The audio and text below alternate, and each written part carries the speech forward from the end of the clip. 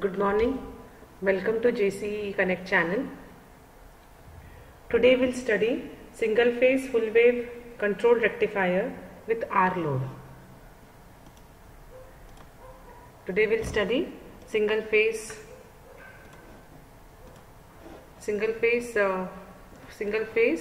full wave control rectifier with R load. This is the circuit diagram. Here we are using 230 volt 50 hertz input supply. 230 volt 50 hertz input supply. Here step down transformer is used. This is the step down transformer. This is the step down transformer. Step down transformer is used. And then this is thyristor 1 and this is thyristor 2. Across the load R, the output voltage is measured, which is V0. How the circuit operation is? This point I will assume as A, this point as B, this point as C. Here we are applying input signal as AC, 230 volt 50 hertz AC signal, which is shown here, input. This is the input. Step down is given so that it is reduced to say 30 volt. Here I will be getting say example 30 center tap transformer is used. Example I may get here 30. During positive half cycle, how the circuit operation is? We are saying during negative half cycle, how the circuit operation is. During the positive half cycle, till we apply this gate pulse VG, SCR T1 is off, no current flows, so output voltage V0 is 0. As soon as this trigger pulse VG is applied, this SCR turns on. Path of the current is from A, T1, R and then C. This terminal is positive, this terminal is negative. Path of the current is A, T1, R and then C. That output voltage is shown here. We will derive mathematically also how much is EDC, how much is this EDC.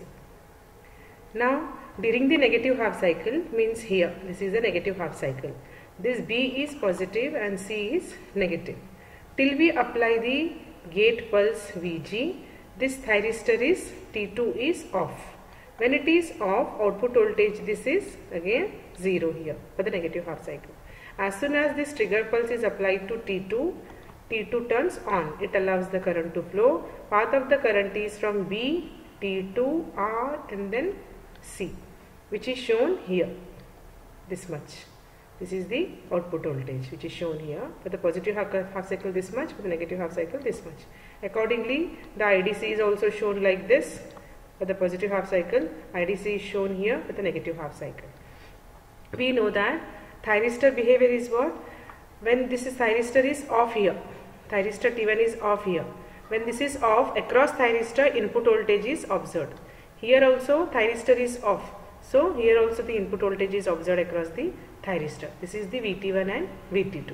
Now we will derive mathematically EDC and IDC IRMS. EDC is given by 1 upon 2 pi DC output voltage, 1 upon 2 pi integration alpha to pi Em sin omega t into d omega t. Now here Em is constant, so it is taken out. So I will be having Em by pi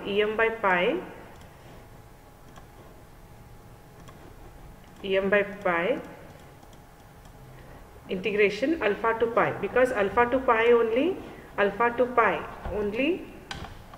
our output is there. Alpha to pi only our output is there. So only it is integration is from alpha to pi. Only for one half cycle we have taken from 0 to pi. So 1 upon pi, output is there only from alpha to pi. Output is there from alpha to pi sin omega t d omega t. Integration of sin omega t is minus cos omega t. And if you substitute, the minus is taken out, minus Em by pi, cos of pi minus cos alpha, cos pi is minus 1 minus cos alpha, and this minus minus becomes plus Em by pi into 1 plus cos alpha. If I want to find for when alpha is 0, maximum output voltage is obtained. When alpha is 0 means complete output voltage is obtained like this. When alpha angle is there, this is the output voltage. This kind will get like this way. When alpha we have. When alpha is 0, this kind of output voltage is maximum. When alpha is 0, EDC maximum is, if I substitute here, cos alpha, cos 0 is 1, 1 plus 1 is 2, 2em by pi. Next we will see IDC. IDC is given by the formula EDC upon R. EDC we have calculated Em by pi into 1 plus cos alpha by R, or 1 upon R into 1 Em by pi into 1 plus cos alpha. This is IDC. Next we will go for ERMS. Next we will go for ERMS. ERMS means what? RMS is root mean square. This is the root 1 upon 2. Root mean and then square. Root mean square.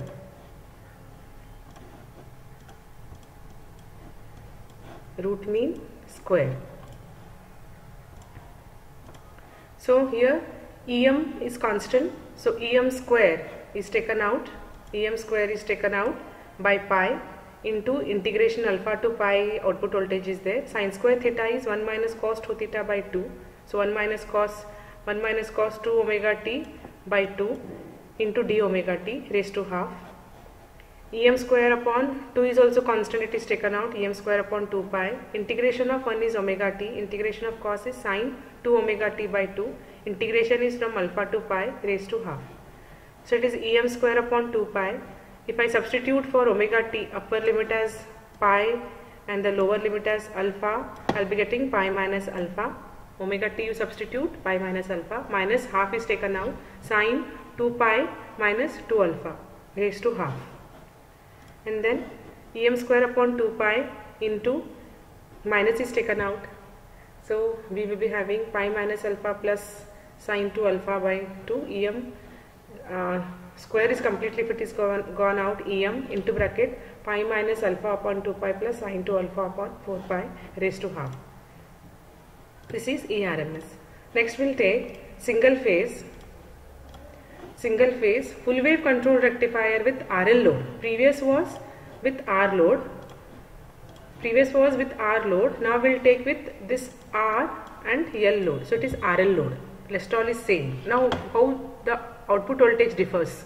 Rest all the AC supply, transformer, thyristors, 2 thyristors are same.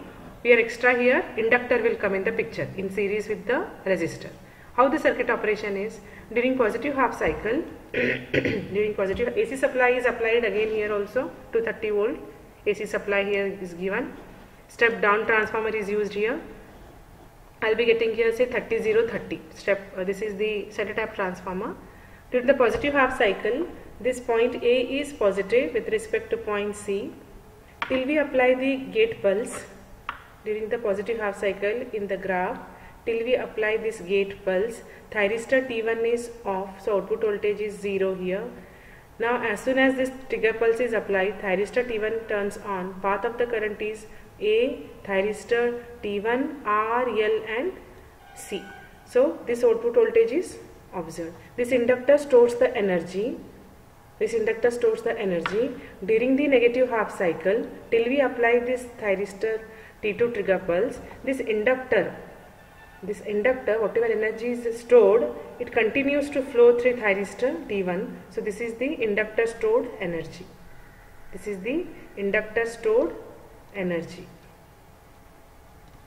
is the energy. As soon as this thyristor T2 is triggered, current flows through for the negative half cycle, B, thyristor T2, R, L and then C. This output voltage is observed. Again inductor stores the energy. Till we apply for the positive half cycle the gate pulse to T1, this inductor will make the thyristor T2 to be conducting. So this signal is obtained. This is the inductor stored energy. So our current will be there always. And these are the voltage across thyristor 1. Here thyristor 1 is off, so input signal. Here it is on till here and again it is off, so input signal. Here thyristor T2 is on, so we will be having like this way, and here it is off means input signal, here it is off means input signal. This is the operation of single phase full wave control rectifier with RL load. I'll repeat once again the circuit operation. During positive half cycle, A is positive with respect to C till we apply the gate pulse to T1. Thyristor T1 is off. As soon as the gate pulse is applied, current flows through A, T1, R, L and then C. This is the output voltage. Inductor stores the energy during the negative half cycle till thyristor T2 is triggered. Stored energy in the inductor will continue to flow through thyristor T1 and R. This is the inductor stored energy. As soon as this T2 is triggered during negative half cycle, B is positive with respect to C. Path of the current is from B, T2, R, L and then C. So this is the which is shown here for the negative half cycle. This output voltage is obtained. Now we will derive mathematically how much is EDC. One half cycle is taken, so 1 upon pi. This is 1 upon pi. Integration alpha to pi plus alpha, it is conducting because this is alpha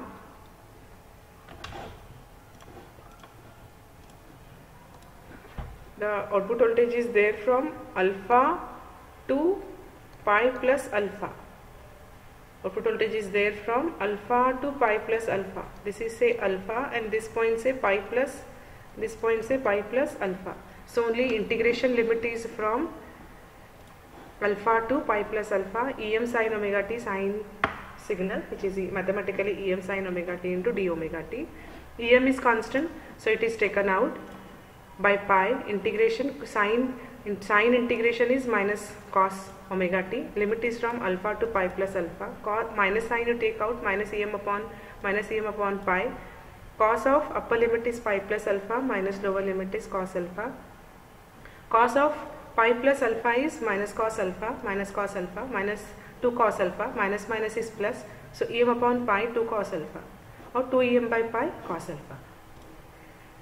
The next operation is single phase full wave control rectifier with RL load using freewheeling diode. Now I have here in the waveform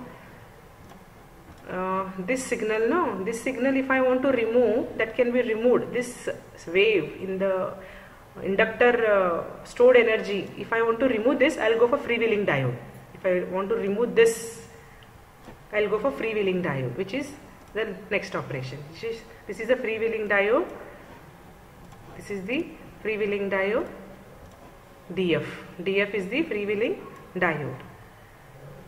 Now again here also AC supply is used, which is 230 volt 50 hertz AC supply. This is step down transformer. This is point A, point C and this is point B.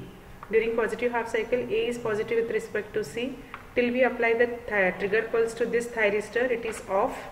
So output voltage here is 0. As soon as the trigger pulse is applied to thyristor T1, this trigger pulse is applied to thyristor T1, it conducts. Path of the current is from A, thyristor T1, R, L and then C. Output voltage is observed here. Now energy is stored in the inductor. That energy is nullified through the freewheeling diode. Whatever energy is there, which is nullified through the freewheeling diode. So here we will not be having any sort of signal here. We will not be having here any sort of signal. During negative half cycle, as soon as the gate pulse is applied to T2, T2 turns on.